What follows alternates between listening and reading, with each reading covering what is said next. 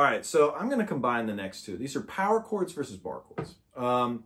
Power chords don't have the third that we've been talking about. So it's literally just root, fifth, root. That's it. Thing that's interesting about power chords, you know, whether you're playing acoustic or electric, what's the guide finger's your ring, and this has to do with bar chords in general. When you think about what a bar chord is, we're moving a traditional chord. So if I have an E chord, right, there's my traditional E. If I don't use my pointer finger, refinger it, that becomes my form 1 bar chord. And so the guide finger for an E was middle. So when we go to this, it's going to be the ring. This becomes really important when I'm moving around, because if you notice someone playing bar chords, or power chords even, if I want to slide down, if I leave my pointer finger, it's going to collapse. But if I leave my ring, it becomes a really great trick for moving around. And just in general, if I'm going A to B minor, like that, it's all about that ring getting in place. Guide fingers are so important for just making it clean and consistent. But, you know, what's written down here is that we have all the notes for the two big strings. So this is your first step towards memorizing notes on the guitar. And what I recommend you do is literally just E, F, G, A, B, C, D, E, D, C, B, A, G, F, E. Really just kind of give yourself some sort of exercise. E, B, C sharp, A, do them on one string.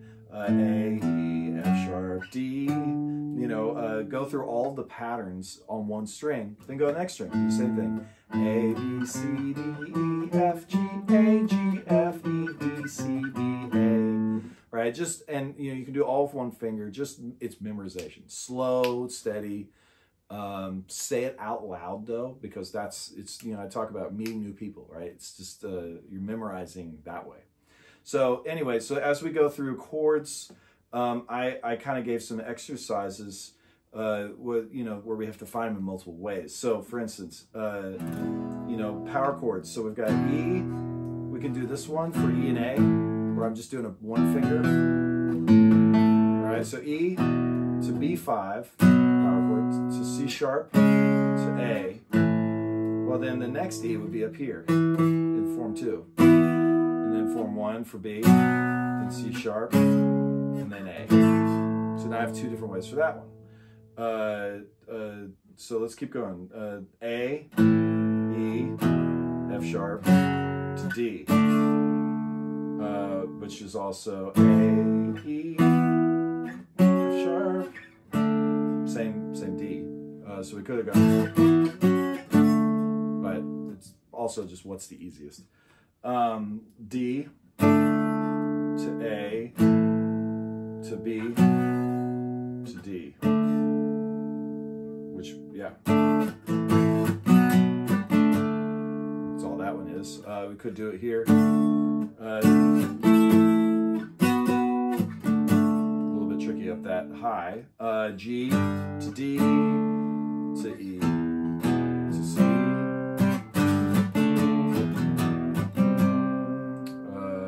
Or G, right, G.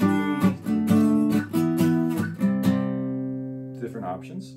C, G, A, F. So C, G, A, then F. Or C, G, A, F.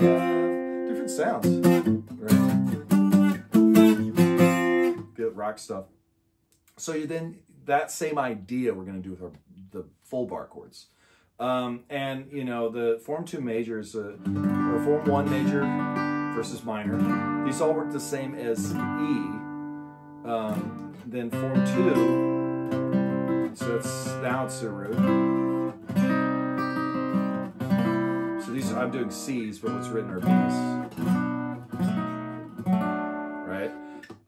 All of these, we're going to go through these same exercises. You just want to find different ways. Write it down. You know, this is workbook style. So, you know, go through one page and just sit there and say, okay, you know, what are my different options for all these? And just play through them.